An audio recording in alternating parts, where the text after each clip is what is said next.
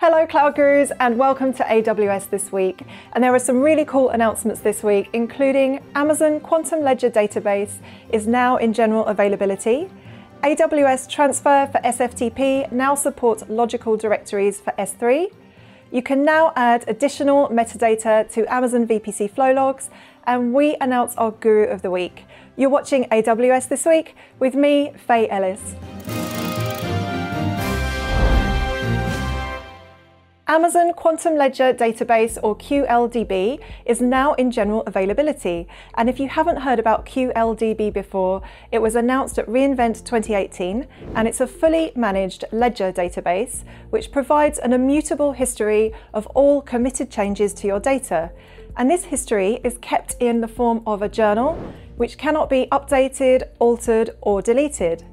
So this is going to be a great solution for the finance industry, for example, to protect the integrity of banking transactions and for customers who need to maintain a complete and verifiable audit trail of data changes in an application. AWS Transfer for SFTP now supports Logical Directories in S3. And if you haven't used Transfer for SFTP before, it's a way of transferring files in and out of S3 using secure FTP. And this is a great announcement because you can now create logical directory structures mapped to your own S3 bucket paths and folders.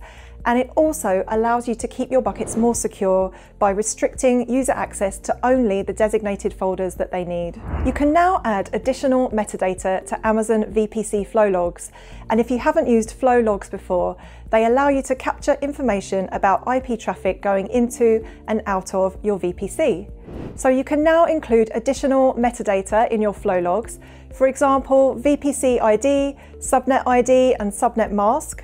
So this is really great because it allows you to analyze your VPC Flow Logs in a more granular way. So on to Guru of the Week. And the correct answers this week were A, C, and D.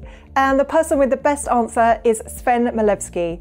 And Sven is a software developer from Germany. So congratulations to Sven. There is a Cloud Guru t-shirt, sticker, and hand-signed card on their way to you in the post.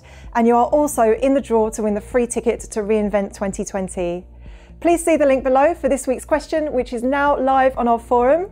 And that is all from me. You've been watching AWS This Week. Keep being awesome, Cloud Gurus, and I'll see you next time.